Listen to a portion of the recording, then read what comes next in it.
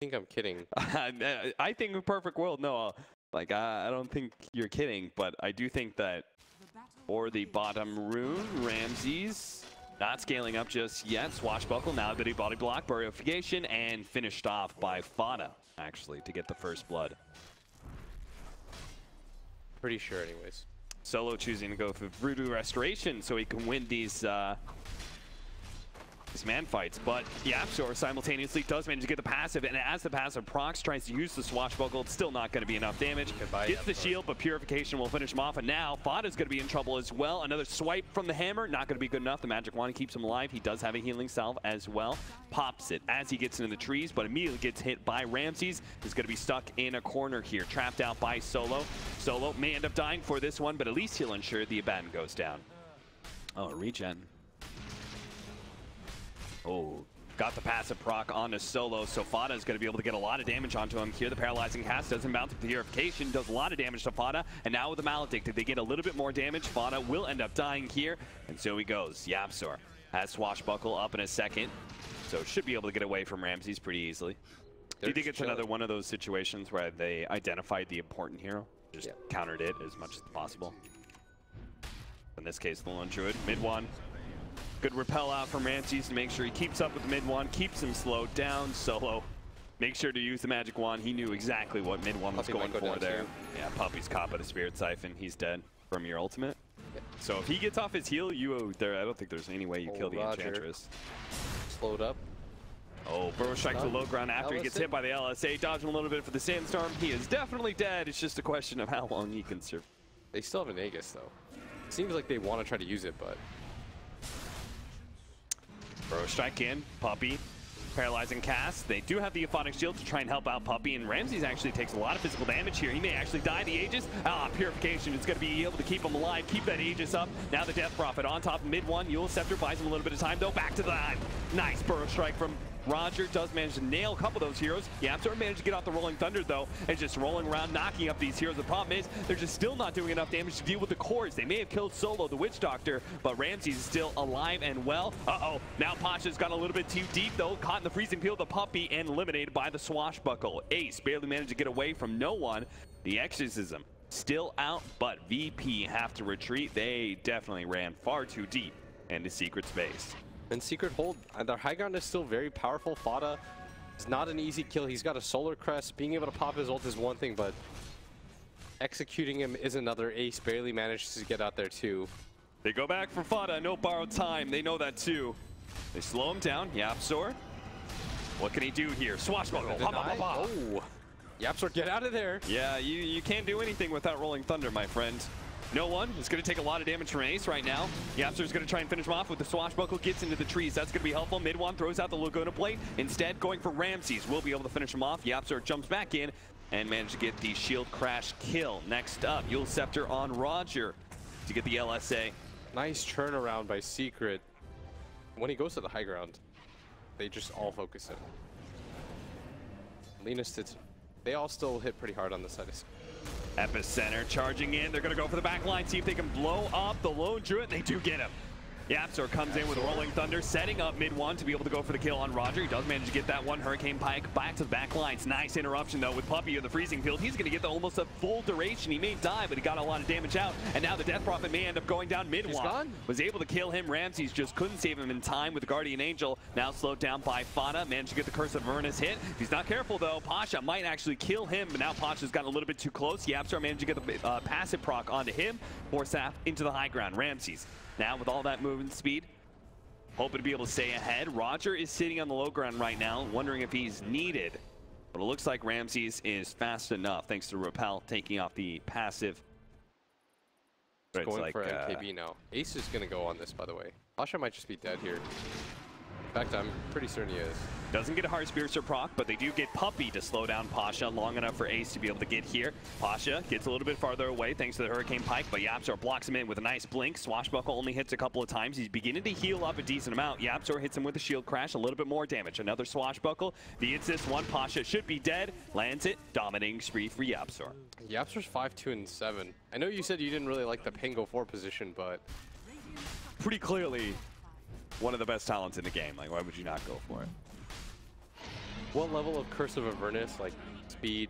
50%. 50%. Roger just goes ahead and initiates all by himself while his team is trying to catch up after they're in the Roshan pit. Scepter buys them a little bit of time. Nice silence in from no one. Roger still in trouble though. Ensnared up, and now the Rolling Thunder bouncing around, immediately blinks on Ramses. Finally activates his BKB, goes for the Guardian Angel, but they're losing a lot of heroes, and Ramses, he's going to wear out of this Guardian Angel soon, and Ace's damage will start meaning something, but Ramses is going to chain on trucking. He's going to be able to slow down these heroes. FATA activates his borrowed time finally, gets off the Mist Coil onto Ramses. Ramses not feeling comfortable going for the dive for a third time in a row. VP. The salves. Solo with the salves. His death salves. The foreshadowing, man. Dota, life just comes full circle at you. Nice double silence there, but look at the damage being laid out into that Death Prophet. Roger finally initiates, and now no one pops the BKB. The Rolling Thunder controls up the Sand King. YapzOr gets stuck up on the cliff area. And now they start pursuing, seeing if they can catch up with some of these heroes. Lena's out a little bit too far, though. Pasha starts dishing out the damage. High ground, no misses whatsoever. And now FATA's actually going to be forced into a borrowed time usage, possibly. Scepter onto the Omni Knight, see if they can get the stun. They do. They're going to try and blow him up, see if they can actually take away his Aegis without a whole lot of commitment. But Ramses stays alive for the time being. Couple more shots of the Lone Druid. Ooh, barely stays alive, 40 HP, but the Death Prophet does not. And he died. I think he got hit by a bouncing lightning proc. Now Ramses is going to come back. Guardian Angel pods. He's going to go for the kill on FATA, but this is very clearly a loss for VP. FATA gets a borrowed time off. Look at Ramses go. Explodes. All three cores from the side of Virtus Pro are still really farmed. The good news. It's just that you're not feeling the impact of the supports anymore. Yeah. He's getting close to the Rolling Thunder cooldown. So with all this damage, maybe he goes to Swashbuckle? You think so? It's possible. I think Rolling Thunder is incredibly good, but just the fact that he has built up both a Basher and an MKB and he's building a Daedalus, he might consider second. They're going high ground again. This would be the fourth attempt at high ground for them. Well, they will get an objective this time. They'll get the range racks. Pasha's got to be careful here. Has the Aegis. This time around, he's going to be their high grounder. Yeah, looks like they're waiting for no one to get his ults naturally. No one blinks in and silences, but it's not the spells you got to be worried for, friend. Mid one. Challenging Pasha here, does have a repel on him. Backline Solo's going to be caught by the Rolling Thunder. They do manage to get the ensnare onto YapzOr, so he's going to be caught outside of the base. And Secret do not pursue. He did not expect that that ensnare. He thought he was all fine, well, and dandy. I think that's the first time he's been caught by that one. The Epicenter is going to be coming in. Force that blink forward. Nice Doom-Man Burrow Strike. Instantly popping the borrowed time. Seeing if he can get the Aphotic Shield onto mid one. Can't afford that Lena to die, but he does end up going down anyway. So an instant buyback comes out from him. Puppey going to go for the Freezing Field. BKB activated by no one. As he goes for this, he's going to be able to take that and maybe the melee racks. But with the buyback of mid one, they're actually going to start chasing away VP. No one. Dropping lower and lower as Ace continues to right-click at him, but Pasha is actually running a little bit low on mana, so his impetus shots are not going to be coming out anymore, and they need that damage. Ramses drops perilously low as the Laguna Blade brings him down, but a BKB as well as a repel will keep him alive for now. Pasha, oh my goodness, both him and Ramses on no HP. No one is actually on 0%. He dies. Pasha managed to get away on just 50. Ramses, something similar here. Oh, nope, never mind. Ace caught him. All right, Aegis, but he is going to get a repel from his buddy here. Ramses comes down to low ground, gives him that magic immunity that they desperately need. Pasha trying to slow down some of these heroes. They'll get away. Doing the slow roll through mid. Going for the push. High ground ward to allow Pasha to get some damage on the melee racks from the low ground. Chased away a little bit. They're going to get a lot of damage onto this bear. Solo almost dying. YapzOr actually with the roll in is going to go for some of those backline heroes. Hopes to be able to hit Solo a little bit more. Nice landing there, but no one dropping low. Laguna Blade. Now he gets off the good Spirit Siphon. He's actually healing up so much with the BKB. And Ramses just battling that. Going for mid one as best as possible. FATA's going to drop low. Borrow time going to be activated by him. Puppey is definitely dead, but no one needs to be able to get out of here. Again, threatened by Ace. Nice three-man Burrow Strike. Beautiful setup by Roger to be able to stall these heroes up as much as possible. No one jumping forward. Not a whole lot of HP on him, but he's feeling comfortable as VP chased back Secret. Still not able to get that melee rack, so with a buyback on the Lone Druid, Secret will be able to hold once again. And being able to defend mid one there. Model that double damage. Get the 54-minute runes. Get an arcane rune or an illusion. I can't believe FATA's late game bottle has paid off. No one has a refresh. Trying to search for something here, blinking forward with the Shivas.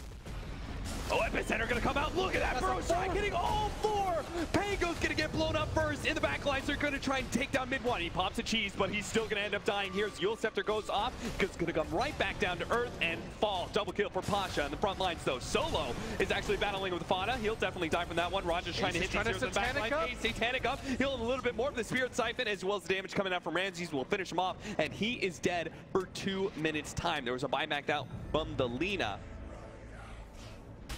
Everyone trying to buy back, but they've got no lone druid. He's the majority of their damage. He has it on timer. It's actually 1,300 gold that he's missing right now for the lone druid. They did not plan this one out. Pasha gets hit, almost drops there. And the 200 HP. Oh, and he gets him! YapzOr blinks out and hits a beautiful swashbuckle. That might actually just delay the game again. And he gets 2,000 gold for that. He is so... Look at him go. Click, click, click. I feel like this is the most common, like, late game high ground area. Is that? Solo, get out of there. He's got a 4-staff. He's got a Ghost Scepter. No one nullifier actually on the FATA. He will lose that. Oh, this is nice timing. Roger with the Yule Scepter. That means FATA's not going to be able to heal a whole lot. Solo with the Ghost Scepter goes out, but Min1 has a Glimmer Cave to be able to dodge the impetus shots. Got to get away from Pasha right now. He is far too dangerous. YapzOr looks like he used Rolling Thunder at some point. Roger trying to press forward. They want to try to catch something, but YapzOr's going to drag the creep wave with him. He's going to get stunned up. Roger's going to be able to catch in. Now the silence plus the nullifier, and YapzOr is definitely caught. He is going to pay for that. Oh no, and he doesn't have buyback either.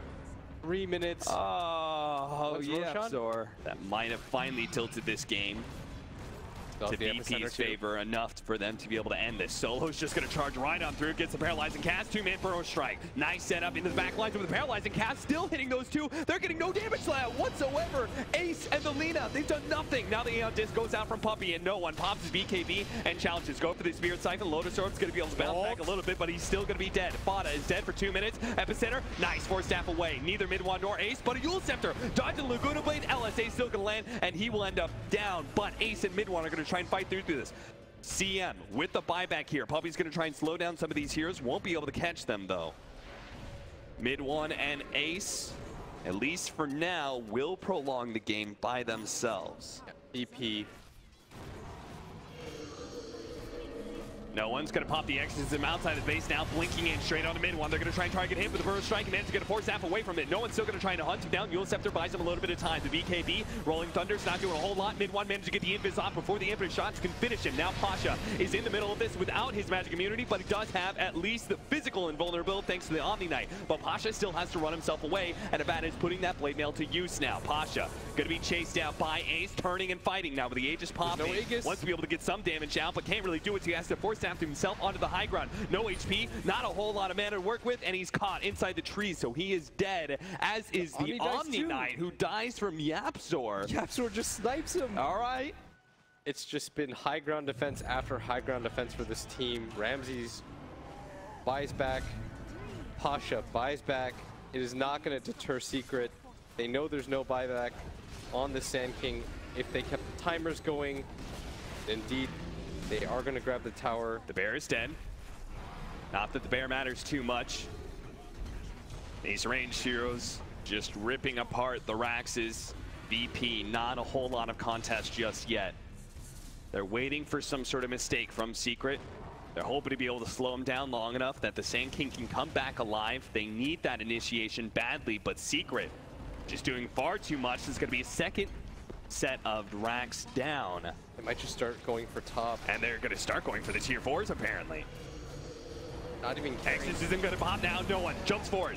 Instantly, Aeon Disc is going to activate now. Mid1's going to be the target of all this, but Yule Scepter buys a little bit of time. They use the nullifier to cut him down. Mid1's in trouble. Mid1 might go down, but the Glimmer Cave, they have no counter once again. Ace, he's going to die instead from Pasha. FATA's going to get ripped apart. Mid1 goes down. Pasha just 1, 2, 3, 4, takes them all out. Jumps forward, catching YapzOr as well. Kill them all. Ultra kill for Pasha. Secret have the buybacks, though, to defend. And they are sort of buyback en masse.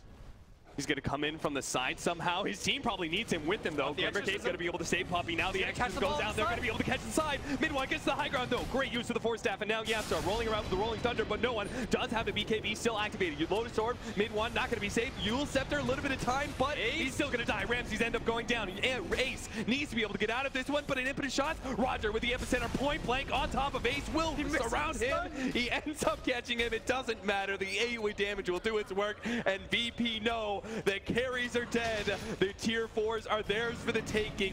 YapzOr is going to try and hold this all by himself. FATA's going to try and come in from the side. Glyph's going to be able to buy him a little bit of time. A little bit of breathing room for YapzOr to start getting more and more damage on them. Nullifier onto Solo. They're just trying to focus on some of the weaker heroes, but they just won't be able to get those numbers. YapzOr goes down, no buyback there. FATA in the middle of everyone. Does manage, thanks to Lotus Orb, bounce back the miscoil and does manage to kill at least the Sand King. He buys back instantly. Puppey's dead, and FATA, the last man standing against VP in this best of one that means nothing. He will stand to the bitter end. Damn you, VP, I will take you all on, and they're just surrounding him. They're actually just dancing right now. Celebrating their victory over their captive. FATA is up at it. I'm so glad they decided to play the game like this. Oh, that was fun. That was glorious. And no one with that move from the side, BP with